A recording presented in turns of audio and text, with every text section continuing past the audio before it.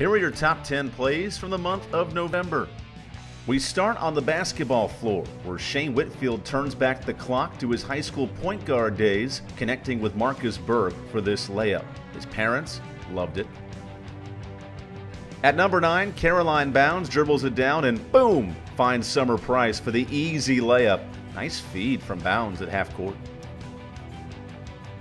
At number 8, Daniel Smith's looking long for Aaron Blockman. Block finds the football and salutes the Campbell bench.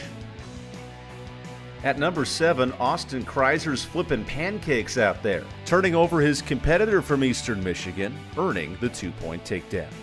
At number 6, Campbell Swimming just keeps setting records. How about Michelle Case in the 100 free, and then she teams up for a program record in the 400 free relay down at Georgia Tech. At number 5, Madison Linksweiler took no prisoners on this kill, as the Camels qualified for their first ever postseason berth. At number 4, Chris Clemens had dinner reservations for 2, blows past his defender, and quiets the crowd on this layup. At number 3, Summer Price goes for 1,000, getting past her defender and finishing with contact, making her way to the free throw line for career point 1,000.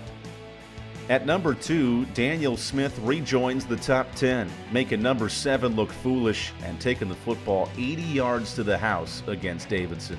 Smith set a program record rushing for 289 yards. And your number 1 play of the month goes to Lawrence Kipkowicz and Amon Kemboy, earning All-America honors for Campbell Cross Country, finishing 9th and 29th, representing the Fighting Camels on the course.